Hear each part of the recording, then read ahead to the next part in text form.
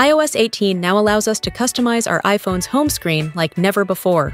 And in this quick video tutorial, we're going to go through a couple of customization options and show you what are these new features which Apple has added to its newest iOS update. So in order to start customizing your iPhone's home screen to your liking, you first want to long hold or long press on the empty space on your home screen until your icons start shaking.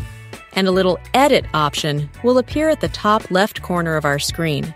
We want to tap on this button and then Customize. That will open our home screen editor, where we have a couple of different options.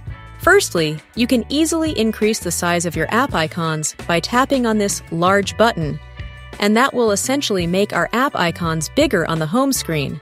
And this can be useful if your eyesight isn't that good, or you just want to see those icons more clearly. Making the icons larger will also remove the app labels, or app names, which can give your home screen a more cleaner look if you're into those kinds of things.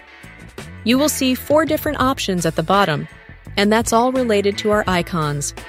If you select this dark option, you will enable the dark mode for your app icons only, which is a new feature which iOS 18 brings to the table. I think that this dark mode for our apps looks interesting, but please leave a comment down below on what you think of this new look. Do you like it? Would you change something and similar? So you can enable the dark mode for the icons permanently, even when your device has the light mode enabled, or you can select this automatic option, which will enable dark mode for your icons only when the dark mode for the whole system is enabled. So keep that in mind.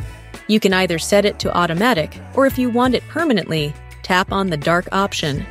But if you want a more colorful home screen on iOS 18, and you're interested in changing the app color and tint, then select this tinted button, which is all the way to the right, and that's going to give us 2 different color sliders, which we will be able to customize.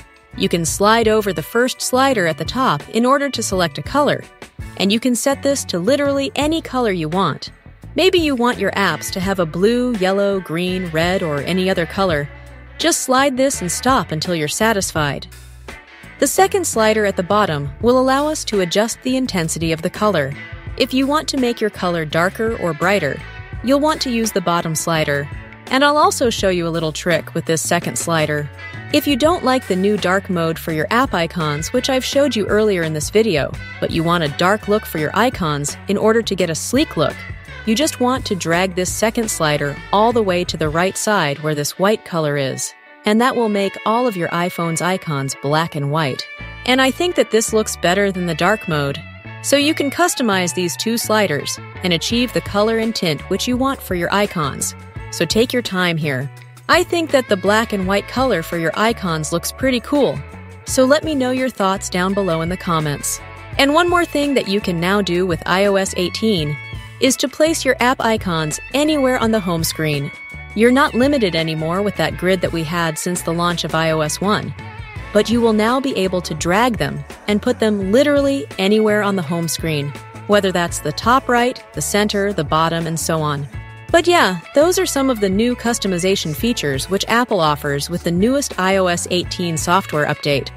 You can now take your time, select the different colors and tint, enable the dark mode if you want to, put your icons anywhere, and so on. I have more iOS 18 tutorials, which I will put in the pinned comment in the description of this video, and you can check out how to lock your apps with Face ID, how to turn on eye tracking in order to control your iPhone with your eyes, totally hands-free, and many more new features. See you in another video, everyone, and enjoy!